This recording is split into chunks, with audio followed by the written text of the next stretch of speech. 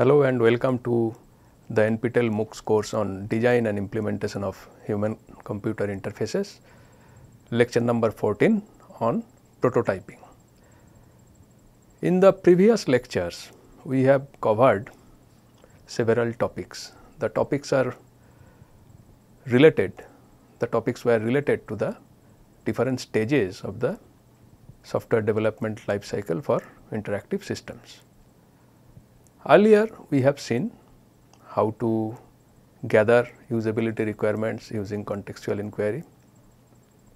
We have also seen how to convert the requirements into system design, into design of interfaces, where we made use of guidelines, and we have also covered few guidelines for the purpose. In this lecture, we are going to talk about another stage in the development life cycle, namely the stage in which we create a prototype of the design that we got after the design stage. But before we proceed further, as usual, we will first have a quick relook at the stages of a software development life cycle for interactive system development. If you can recollect, we have several stages as shown in this life cycle. We have requirement gathering, analysis and specification stage. We covered this stage in details, where we learned about different ways to capture end user requirements, and we went through one particular approach, that is contextual inquiry. Now, here end user means the users who are going to use the system rather than the clients or customers, and the requirements here primarily refers to usability requirements. Then we have this design, prototype, evaluate cycle, in which there are three stages: design stage, prototyping stage and evaluation stage, evaluation of the prototype. So, here design refers to two types of designs. One is the design of the interface, where usability is the primary concern. Other one is the design of the system, where execution efficiency is the primary concern. Now, we learned how to create a design of an interface. We talked about some design guidelines as a starting point for designing our interface. Now, that design needs to be tested. For that, we need to make prototypes and get it tested through some early evaluation methods. Based on the test results, we can update that design, and this goes on in a cycle. Once the interface design is finalized, we go for the system design, where we build the design for the code. Now, there we basically focus on modularity and maintainability of the code for quick implementation by a team. After the system is designed, we go for coding and implementation, which is followed by code testing. So, the code testing primarily deals with testing the execution ability as well as the efficiency of the code in terms of resource usage. Once this phase is over, we get a working system which is supposed to be executable and resource efficient. However, we still have not addressed through these testings the overall usability of the end product. For that, we have this next stage, that is empirical study, also called empirical research. Here with end users, we test the product for usability issues, if any, and if some issues are found out, then we may need to go back to the earlier stages to refine and revise the design and subsequently change the implementation. Once we get a system which is usable as well as executable, we go for deployment and the subsequent stage of maintenance. So, this is in a nutshell the stages and the overall life cycle for interactive system development. Among these stages, we have already covered requirement gathering stage, we have covered interface design stage. We are now going to cover the next stage, that is prototyping. So, essentially expressing the design that we have come up with for testing purpose. In the earlier lectures, we have seen that we can make use of design guidelines to go for interface design. Now, that provides a starting point. However, they are just that, merely a starting point. With these, we can go for a design, but we still do not know whether that design is going to be usable or not. So, essentially what we need to do is basically we need to express the design for evaluation, some sort of evaluation, need not be very rigorous, but some sort of evaluation. Now, to express the design, our intuition may tell us that go for full implementation of the system, which is what most of us anyway think intuitively, that okay, this is the design idea, let us go and implement it and then test it to know whether it is going to work in practice. But that need not be the case. To know if the design is going to work in practice, we need not fully implement the idea first. That is not necessary. Instead, what we can do? We can go for building a prototype, which is a lightweight implementation in a sense to test our idea. So, once we have come out with a design idea, to test the idea, it is not necessary to go for full-fledged implementation of the idea, in this case interactive software interface. Instead, what we can do? We can much reduce our effort and cost of development by going for a lightweight implementation. We will see what we mean by lightweight implementation in subsequent part of this lecture. But what is required is a lightweight implementation of the design idea so that it can be tested to know whether the design idea is going to work in practice. If not, then we need to revise our idea. And that lightweight implementation is nothing but a prototype for the design idea. So, prototyping can be used for getting feedback on our design idea, whether this is going to work in practice or not. In user-centric or user-centered design approach, prototyping plays a very important role. These are built typically at a very early stage of the development life cycle. So, unless we take recourse to prototypes, what we have to do is basically go for full-fledged design and full-fledged implementation, which involves lots of effort and cost. Now, once everything is done completely and then we test it and then get to know that there are issues, revising those designs or implementations adds to the cost significantly. So, we need to avoid that. For that, we need to make use of prototypes, which are lightweight implementation, reduces cost to a very significant extent, cost as well as effort of development, and allows us to test without going for full-fledged implementation. In that way, it helps us manage the overall effort and cost of the project. Also, typically prototypes are built at a very early stage of the development, so that we get feedback quickly and without spending too much time and effort as well as money. So, these prototypes are significant part of any user-centered design approach. Now, once the purpose of a prototype is served, that means we get some feedback on the design idea by evaluating the prototypes, we can discard the prototype. That is what is commonly done. So, the prototype is discarded.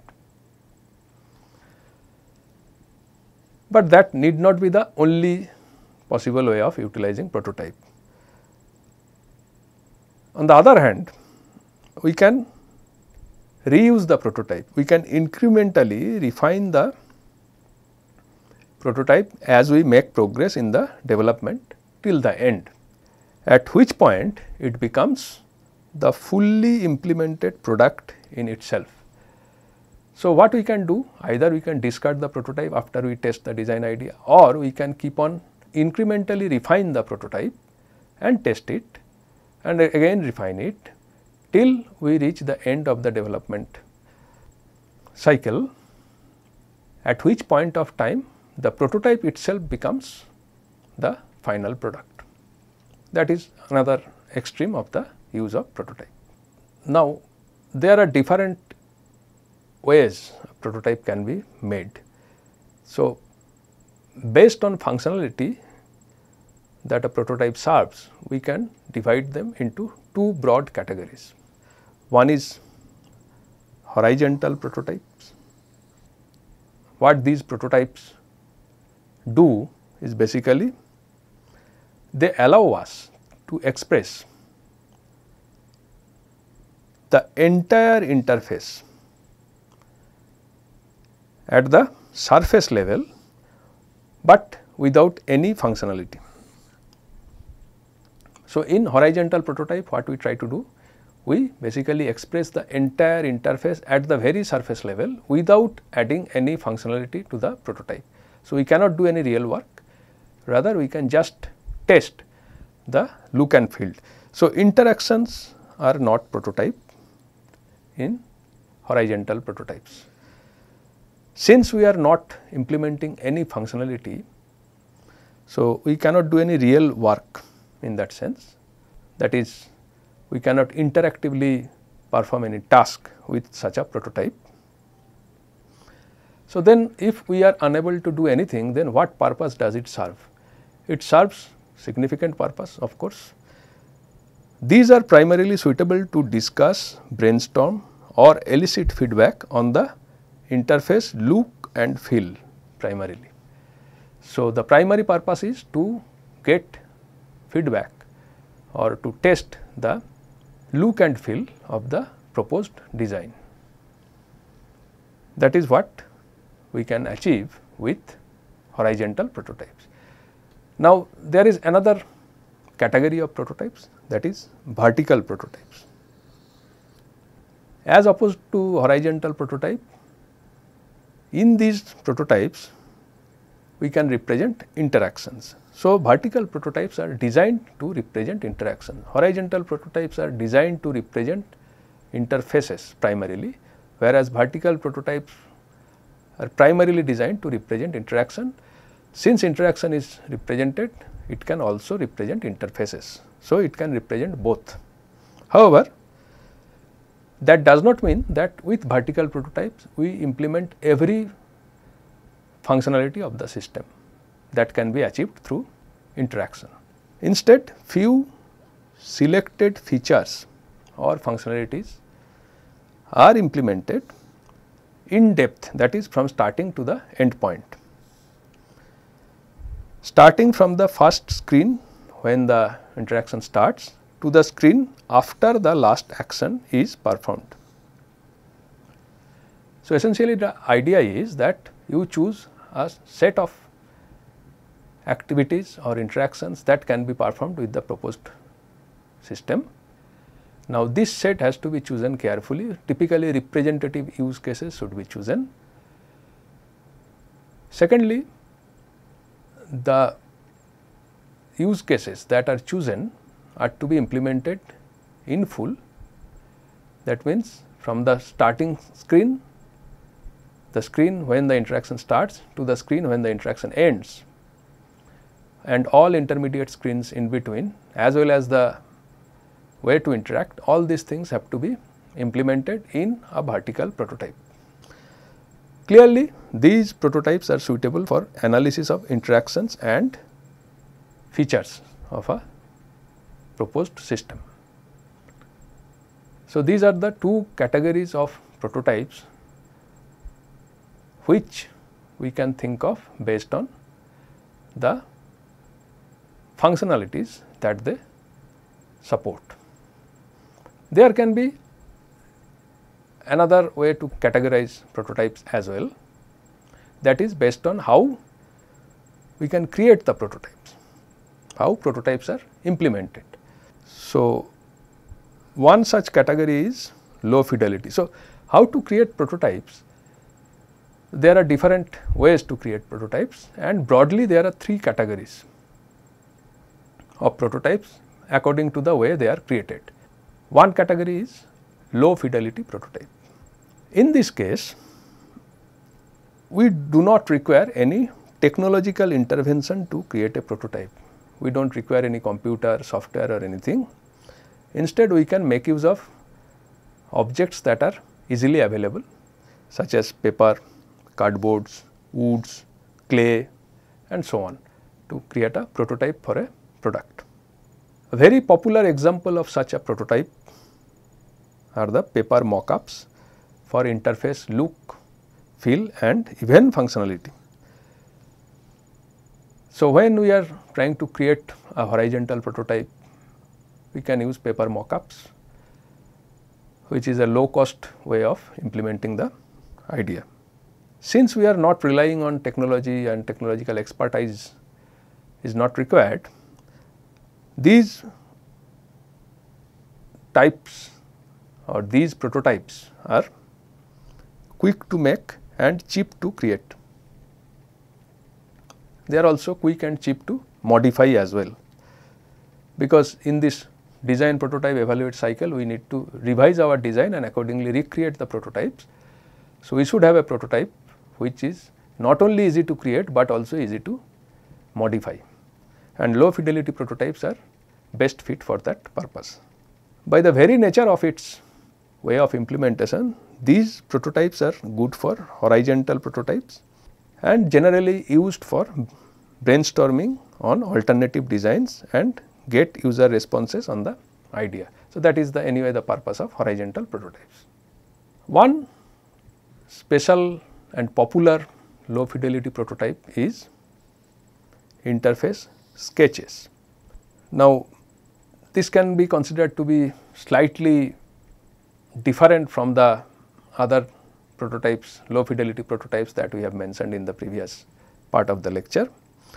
So, this actually offers another low fidelity prototypes, which are nothing but drawings, as the name suggests,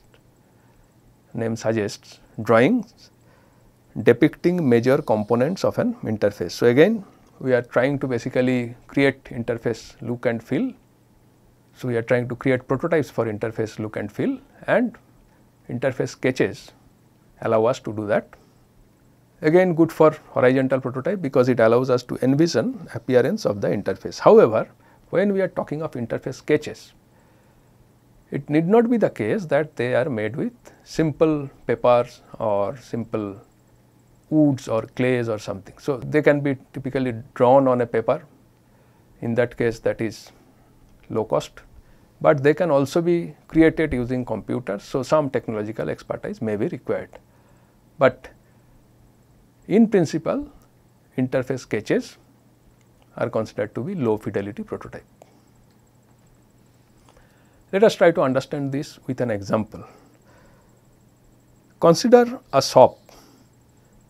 Now, the shop sells various consumer items such as clothes, bags and so on. The shop owner wants an interactive system to generate bills based on the selection by a customer. That is the requirement that has come from the owner of the shop. The customer selection is scanned and identified by the system and a bill is generated. So, that is a functional requirement which again has come from the client, which in this case is the shop owner. Now, the shop owner wants to have a system which allows the customer to perform such actions, and then accordingly the system responds by generating a bill. A sketch for the proposed interface design can be made so that whatever design ideas the developers come up with can be shown to the client, in this case the shop owner, and his or her feedback can be taken. Let us see one such interface sketch. Here as you can see, this is one idea of the interface, how it should look like. So, it is created on a piece of paper. So, it is a low cost implementation of the prototype of the interface, only the appearance rather than any real function. Here there are, according to this design, there are several components, one top component, then middle component, top left and top right, there are two components, then middle component, then lower component and a central component. So, these are the components that can be part of the interface as proposed by the design team, and this design can be taken for feedback, and this prototype can be taken to the client or the shop owner for feedback on the design idea. So, the top left corner component talks about certain things, top right corner component talks about the selected product, central component with the menu and the details shows the billing information, and the lower component here shows the options. Now, the same sketch can be done in a different way. So, here when we are using paper and hand draws the sketch, clearly the quality is not very high. We can do the same thing with the help of a computer or a sketching software as shown in this next version of the prototype. The same thing, but now it is created with a sketching software. Again the same components, top left, top right, central component with menus and lower components. But now it looks much better, and probably it will be easier to collect feedback if such a sketch is used. So, here we are not only relying on low cost non-technological approaches to create the prototype, we may use some computers or technology to create a good quality prototype, although that is still low fidelity prototype. Now, sketches in itself are not sufficient to prototype interaction because they are primarily used for horizontal prototyping, primarily to get feedback on the look and feel of the interface, as probably we have seen in the previous example. In the example, if we create such a prototype of the interface, which is the sketch, it is not possible to know the sequence of actions and the corresponding changes on the interface to execute a task such as a stroller purchase. If the customer purchases a stroller using the interface, what are the actions and how the screen changes? That type of information is not possible to get using simple interface sketches. For that we need to do something more. So, sketches essentially represents horizontal prototypes. Now, using the same idea and extending the idea a bit further, we can actually make use of the idea to go for vertical prototypes as well. For that, what we need to do is not to create a single sketch, rather a series of such sketches for the interfaces at different stages of interaction. Now, when we create such a series of sketches where each sketch represents an instance of the interface during the course of interaction for achieving a specific goal, that series of sketches is called storyboarding. Now, in other words, storyboarding idea can be used to represent interaction, or to go a little bit further, we can create storyboards to have a vertical prototype. The idea originated from the film industry, where such a storyboards are used to depict a scene. So, before a scene is shot, its sequence is depicted using storyboards. So, the same idea is used here. Remember that storyboard refers to a series of sketches. Now, each intermediate sketch in the storyboard is called a keyframe. Again, the term is borrowed from the movies. Now, a keyframe can be considered to be a snapshot of the interaction at a particular point of time, at any specific instance of interaction or a particular point of time during the course of the interaction. So, when we are using the idea of interface sketches and extending it to create vertical prototype, what we need to do is we have to create a storyboard depicting the interaction. Now, in a storyboard there are keyframes or intermediate interfaces which results due to the interaction during the course of the entire interaction. So, the keyframes allow us to visualize the nature of interactions in its entirety for a specific scene. So, this is nothing but what we have discussed earlier as vertical prototype. We want to visualize interactions involving change in screens or interfaces, and that we can achieve with a storyboard having keyframes, where each keyframe represents an intermediate interface which results during the course of interaction at any given point of time. Let us try to understand this idea with an example. Suppose we are trying to design a mobile app to find spicy food in our neighborhood. That is the design idea.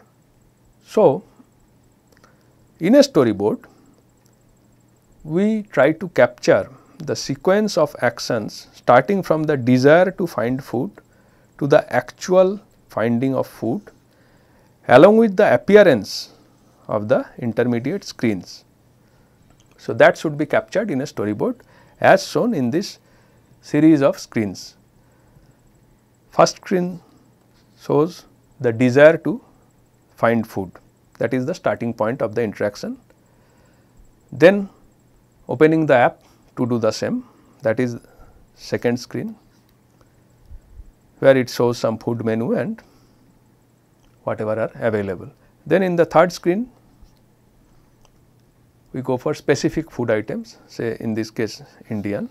Then what should be there under this Indian food menu, North Indian, South Indian.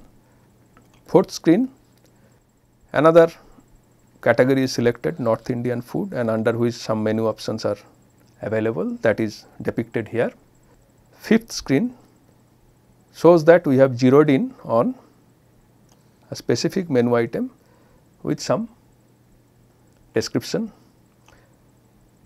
and finally in the last screen we can depict what to do to order that food. So, we have 6 sketches, 1, 2, 3, 4, 5 and 6. Together these 6 interface sketches constitute the storyboard. Each of these sketches is a keyframe. So, there are 6 keyframes which together make up the storyboard, and each of these keyframes represent an instance of interaction and the corresponding interface at that point of time. This is how we can create a storyboard, and here as you can see, by specifying the sequence of keyframes we can actually specify the interaction, that the interaction for selecting a food should happen in this way. So, that is how we can create a prototype for the interaction using the idea of storyboarding, and just want to emphasize again that storyboarding is a low fidelity prototyping technique. So, apart from low fidelity prototypes, we can have another way of creating a prototype, that is medium fidelity. By definition, medium fidelity prototypes are those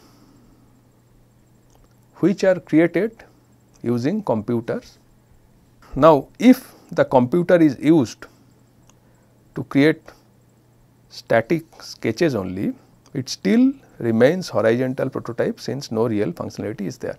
So, earlier we talked of low fidelity prototype where we are using non-technology based solutions such as paper mockups, use of clay, use of woods to create prototypes. In interface sketches, we have seen that we can do it in either of the two ways. One is simply drawing the sketch on a paper, hand drawn. Other one is using a computer tool, a sketching tool to create it using a computer. In the latter case, the quality is likely to be much better than creating something on pen and paper, unless the person who is creating the sketch is a skilled painter. Now, when we are creating a prototype using say a paper and pen, that is low fidelity. When we are using the same prototype using a computer, we can call it medium fidelity rather than low fidelity, because here we are having some technological intervention. So, although in principle everything is low fidelity because we are unable to do any specific functionality using sophisticated mechanisms, still since we are using computer, we can call it medium fidelity to differentiate it from the low fidelity prototypes. So, interface using sketches created using pen and paper falls under low fidelity prototype. Interface sketches created using computer falls under medium fidelity prototype. Similarly, storyboards having keyframes created with pen and paper falls under low fidelity prototype, whereas storyboards having keyframes created using computer tools fall under medium fidelity prototype. Of course, this is how we implement the prototype. It does not change the nature of the prototype, that is whether it is horizontal or vertical. With medium fidelity, we can have horizontal prototypes if there is no functionality support provided, whereas if we are using computer to create a storyboard with support for functionality or interaction, then that medium fidelity can be a vertical prototype. However, with medium fidelity we can go even further than simply replicating low fidelity ideas. Medium fidelity prototypes can include videos as well. So, instead of creating simply sketches or storyboards, we can create a full-fledged video showing the transitions with a medium fidelity prototype. For example, we can have an animation video created with some software tools such as Adobe Flash tool or similar tools, and that animation video can be used to prototype the food selection app of the previous example. In the video, simple controls can be provided to simulate the interaction. For example, simply pressing a keyboard button, say enter button, or simply clicking on the mouse button. These can be simple controls utilized to simulate change of interfaces. So, we can create an animation video and enable it with simple controls to move forward to simulate a vertical prototype. But that is not the only way to have a medium fidelity prototype. When we are talking of vertical prototype, the interaction can also be simulated with as simple a tool as a Microsoft PowerPoint slideshow. So, a simple slideshow with timer can be used in place of other controls to basically simulate a vertical prototype. So, in this case the keyframes can be converted to slides. If you know already how to create slides in PPT, Microsoft PowerPoint, then it will be easier to understand. So, we can create slides which represent the keyframes with simple controls such as a timer or key press. Slide transition takes place depicting the interaction, and in that way the storyboard can be converted to a vertical prototype, a medium fidelity vertical prototype. So, when we are referring to the term medium fidelity, we are essentially referring to the idea of low fidelity, but implementing those ideas with the help of computer rather than non-technological means of implementation such as papers, pens or such similar things. But the ideas remain more or less similar, such as interface sketches, storyboards, keyframes, all these things remain the same. The other major category is high fidelity prototypes. Unlike in low fidelity or medium fidelity prototypes, in high fidelity prototypes we rely on computer programs. So, the prototypes are created by writing programs. So, this indirectly means actual software development activities involved in creating the prototype. Since we are using programs to build the prototype, so these are more sophisticated as compared to low or medium fidelity prototype, but at the same time obviously they require much more effort, including expertise in programming, than the other two prototyping methods.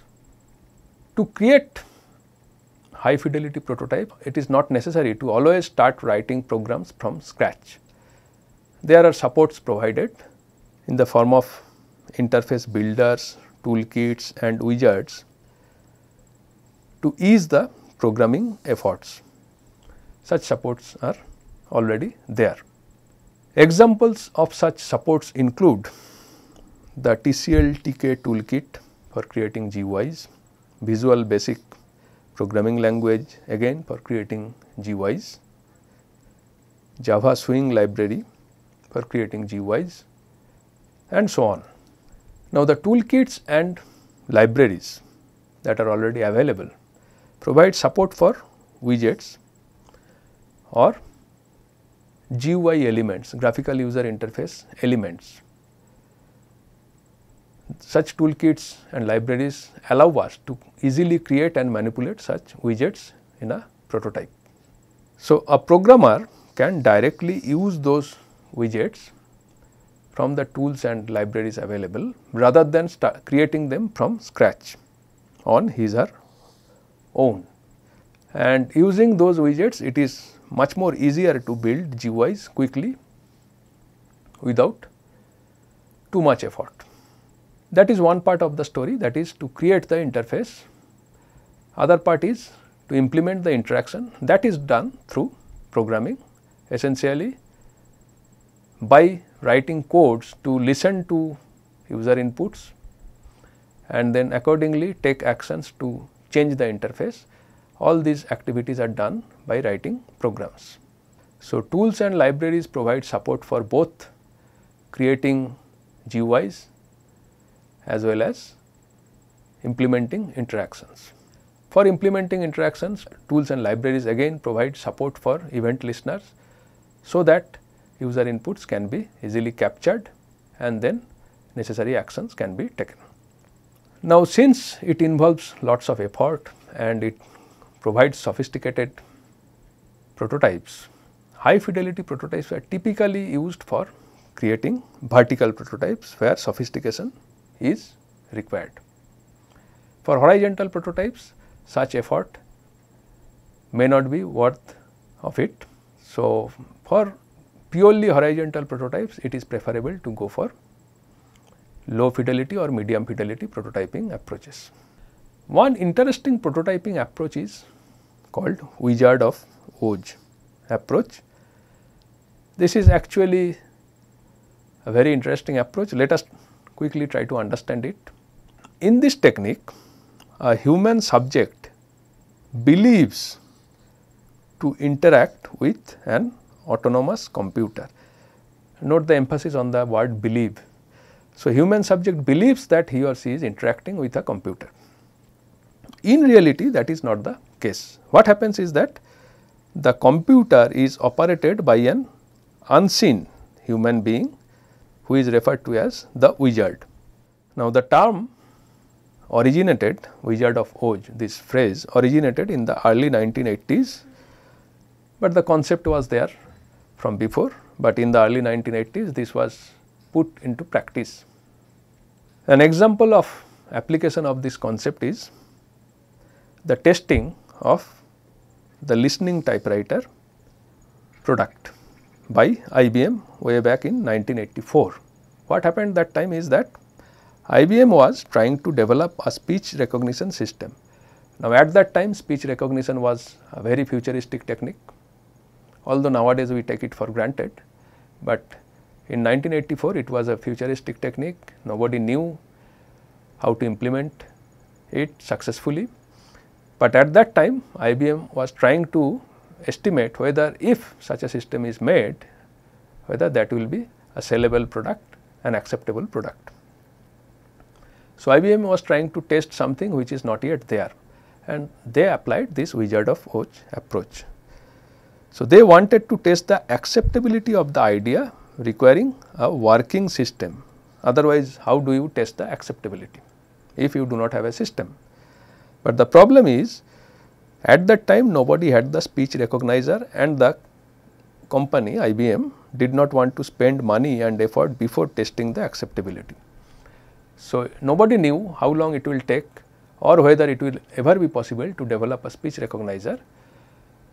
So, to test it we first need to develop it, but then that is risky, uncertain and involves lots of money.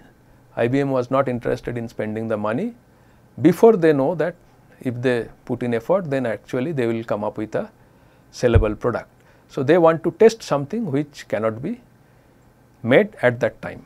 So, they decided to go for a Wizard of Oz experiment. So, what was there in the experiment? In this figure, the experimental setup is shown in this figure. On the left side sits the user.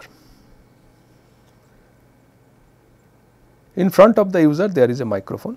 User utters something and gets some response on the screen. So, user thinks that there is only this computer and the microphone, but there is a wall in between. Behind the wall there sits the wizard or an human operator of the computer. So, the microphone output is connected to the computer of the wizard and to the speaker near the wizard, which is not audible to the user.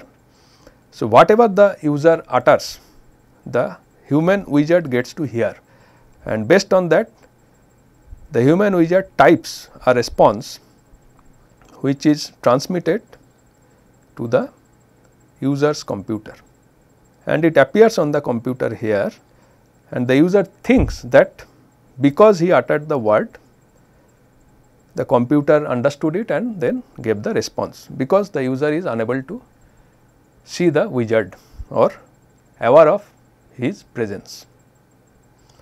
In that way, the user thinks that there is a computer which understands the speech and then responds according to the content of the speech.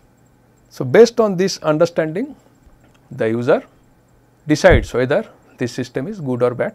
So, in this setup, this feedback can be collected about the acceptability of the system. So, this overall approach is called Wizard of Oz, where we are not relying on actual technology fully, rather we are relying on a human in the loop for creating the prototype.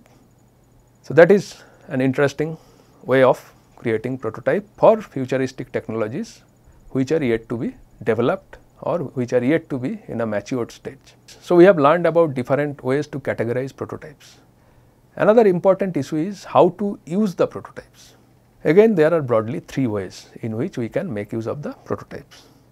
It can be thrown away. That means the prototype is discarded after use. For example, if we are creating a cardboard mock-up or a paper mock-up or a wooden mock-up or a clay model or sketches drawn on paper, we need to throw it out because they are not anyway computerized. But throwing them out is also not a problem because they are low cost and takes very little effort to create. So, the idea of thrown away prototypes is that we should be able to create such prototypes rapidly and with low cost. Otherwise, it becomes too expensive to discard a prototype made over a period of time with considerable man hours spent. So, when we meet this criteria, then we can throw away the prototypes, and these are one way of utilizing. After getting feedback, we throw it away. Another way of using prototype is the incremental approach. What this approach says? Here the system is designed into units. So, overall system that we are trying to test is divided into units or modules. Each unit is separately prototyped and tested. Afterwards, it is integrated into the system. So, the entire system is divided into units. Each unit is prototyped, tested, feedback collected, revised, all these things done, and then they are integrated together into the whole system.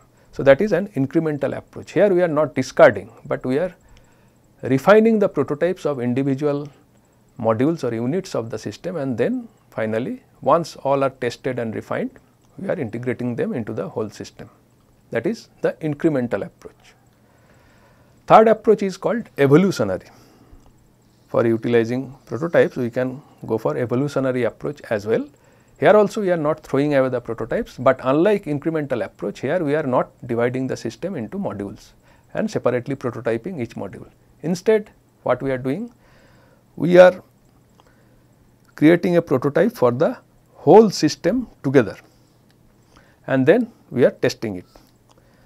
Based on the testing, the prototype of the system is altered, and this goes on in a cycle, and eventually it becomes the final product. So, the evolutionary approach is what immediately comes to our mind when we think of prototypes. To create the full system, test it, refine the system, test it again, and goes on in a cycle till we reach the final product. So, that is called evolutionary approach, but that is not the only approach. Other approaches, as we have discussed, include thrown away approach and incremental approach. We can choose any of these approaches. So, with that we come to the end of our discussion on prototypes. So, here we have learned various things about prototypes, what is prototype, how it is useful. So, we have seen that prototypes can be vertical or horizontal based on what we implement as prototype. We have also seen that depending on the use of the material and technology, we can categorize them as low fidelity, medium fidelity or high fidelity prototypes, and learned about few of the prototyping techniques such as interface sketches, storyboarding. High fidelity of course provides us the most sophisticated prototypes because they rely on programs and purely technology oriented. Also, we have seen how to make use of the prototypes once they are built. We can either throw them away after use, that is after getting the feedback on the design idea, which is typically the case with low fidelity, low cost prototypes, or we can keep on using them till they convert to the final product. So, now this approach can be done in either of the two ways. Either we can go for incremental approach or we can go for evolutionary approach. In incremental approach, we divide the whole system into units, prototype each unit, test each unit separately, and finally integrate them together to get the whole product. In evolutionary, we create the prototype of the whole system itself at the beginning, then incrementally refine them after every testing cycle, and finally it leads to the final product. So, that is in a nutshell. We also have learned about Wizard of Oz approach. So, that is in a nutshell what is prototype and how we can make use of prototypes in the interactive system development life cycle. So, with that we have finished our discussion on several of the SDLC stages, namely requirement gathering, interface design stage with guidelines, and with this lecture on prototyping stage as well. So, if we See the life cycle again. So, we have already covered this stage, requirement gathering stage, design stage. Note here that when we talk of design stage, we are referring to two types of design. One is interface design, one is system design. So, we have covered so far interface design stage, and with this lecture we have covered prototyping stage. In subsequent lectures, we will take up the other stages, namely the quick evaluation of prototype and system design stage. So, that will be the subject matter of our next lecture, that is how to evaluate the prototypes. That is the other important stage in the design prototype evaluate cycle, which is typically early evaluation of the design idea. So, that we will cover in the next lecture. Whatever we have covered in this lecture can be found in this book, Human Computer Interaction, User Centric Computing for Design. You can refer to chapter 2, section 2.4.5. With that, we have come to the end of this lecture. I hope you enjoyed the lecture. Looking forward to see you again in the next lecture. Thank you and goodbye.